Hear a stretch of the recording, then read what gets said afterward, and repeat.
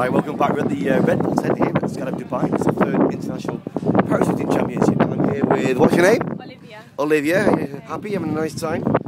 Yeah. Welcome to Skydive Dubai. So Olivia, how long have you been with Red Bull?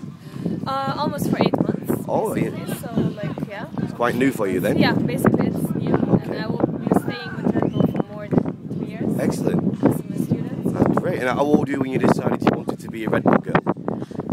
Like, I heard like this about this job basically like through my friend. Yes. And, she told me like they're looking for someone like me, like with a lot of energy and Yes.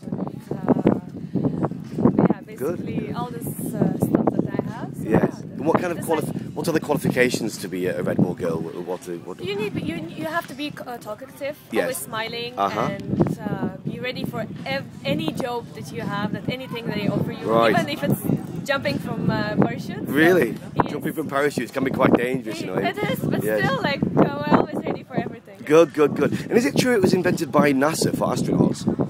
Yes, it was. It has a history basically. Yes. And like it has to do with it. Okay. And has there been any documented evidence of giving Red Bull to animals? For instance, is it safe for cats?